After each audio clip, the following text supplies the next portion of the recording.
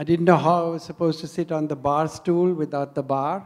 So Muzaffar stood in front of it and took comfort. So I thought I'd stand behind it. My life is actually, much like Muzaffar said, a journey. But within the journey, there's continuous travels because Francis Wagzia and I, we restored 32 properties in 18 states. So we were always traveling up and down, and has to be passion to travel. It's always difficult to choose one story out of so many. But I thought of one which is from Uttarakhand. I have a summer house where I write books in a place called Ramgarh in Kumaon, from where comes Namita Gokhale, who was originally Namita Pant, the writer who wrote Paro and many other books. And she founded the Jaipur Literary Festival. She's a close friend.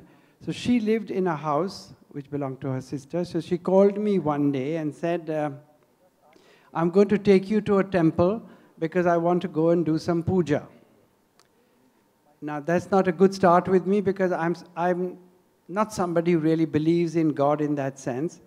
So I said, well, I'd come for the journey, but you do the puja. So she said, fine. Because I went to Kailash Mansarovar and I walked 400 kilometers. I did it all on foot, but I went for the mountains because the cosmos is eventually the God. And if we are to believe in a God today, I think it's internet that would make a better God because it has no color, no boundary, and it unites people rather than divides people. Anyway, so we set out on this journey, and she said, can we take your car and your driver? So I said, but of course we can, because he was sitting idle, doing nothing. So we set out from Ramgarh to Jageshwar, where there is an amazing temple. It's a 1,000-year-old temple, they say. And the legend of the worship of the Shiva Linga originates from there, because that is where Shiva's Linga was apparently cut off. And so there is no deity in the temple. It's just a flat piece of stone, and people worship that. And the story is interesting because Shiva in the Shiv Puran, they say, was a handsome young man with, what shall I say, a flattering phallus, and he roamed naked, begging for alms in a forest. And it's the Saptarishis' wives who he went to ask money from. And the story is very complicated, but when the rishis came back, they said that their wives had looked at Shiva with lust, so they kicked them out of the house. That's a very, very complicated story. So we are going to this temple, and we go there, and I make photographs, and Namita Gokhale does her puja and meets the pandits. And then we have lunch, and we are driving back. So she says to me, do you know, actually, I don't know how many hotels you've got, where have you got? Give me a card of yours. I mean, I know her quite well, but she said, you know, the card has a map and all this.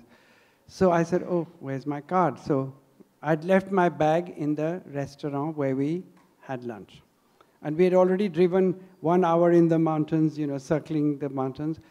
And I was feeling sleepy after lunch because I wake up at unearthly hours. So I said, why don't you go and get the bag, and I'll just get off here and have a siesta in the pine forest.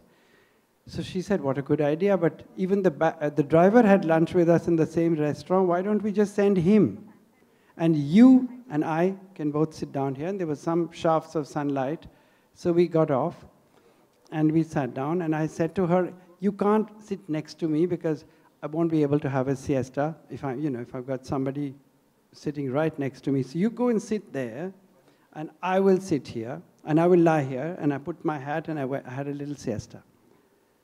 So as I got up, there was a board over there which said Paleolithic site.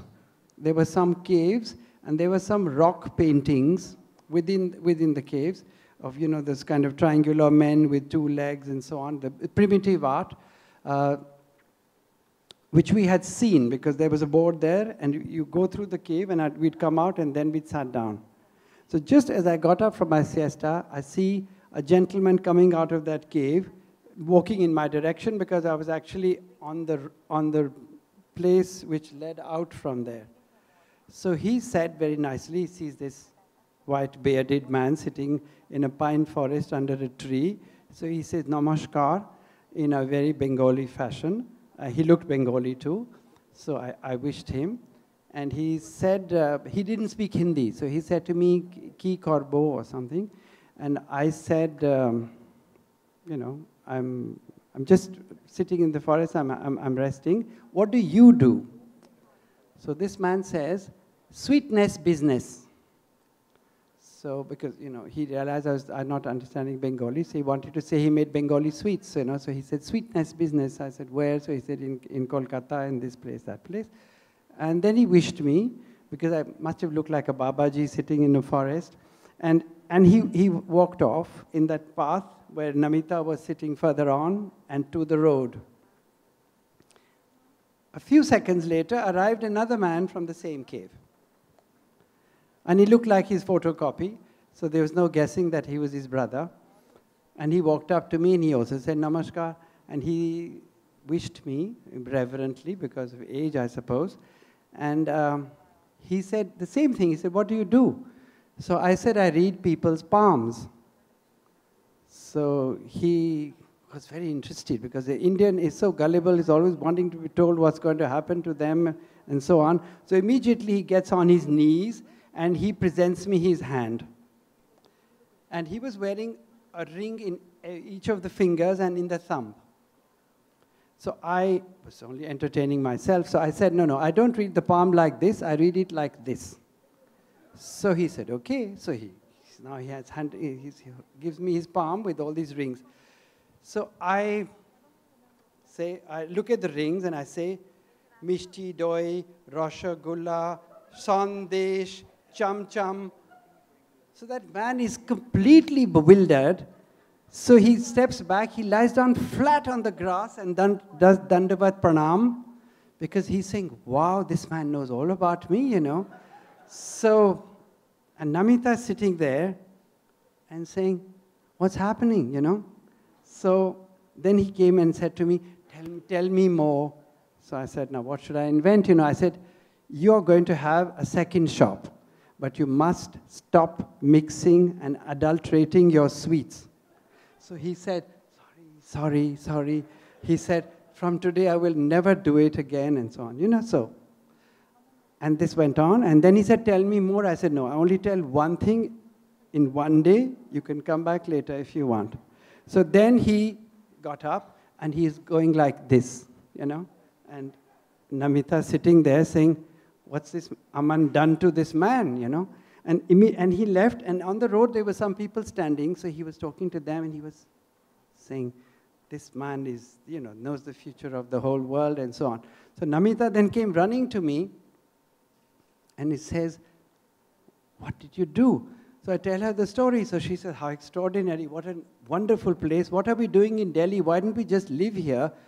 The Indian is such a gullible person that we could just set up an ashram here. They'll all be bringing food for us, and we'll live it up and have great fun, you know.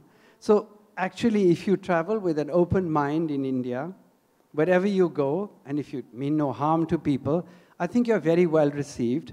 And depending on the vibrations that you create with people, you also get the same if you're nice to people. So my motto in life, which I'd like to share with you, is actually a very simple little couplet which says, Meri zindagi ek musalsil safar hai, jo manzil pe pahunche to manzil badha de. So there is no one destination. Not that if I get to Lucknow, I would have reached what I want to, because every journey is long and we don't know when is the last step which we will climb and it won't be there and we'll be out of the world. So you should take life as a journey and travel, contribute, read, share, so that the great places become even greater. And if there's bad tourism, if people are not nice, there's also good vibrations and bad vibrations, so that there is an incentive for countries, for destinations, and for people to do better in their destinations. Thank you.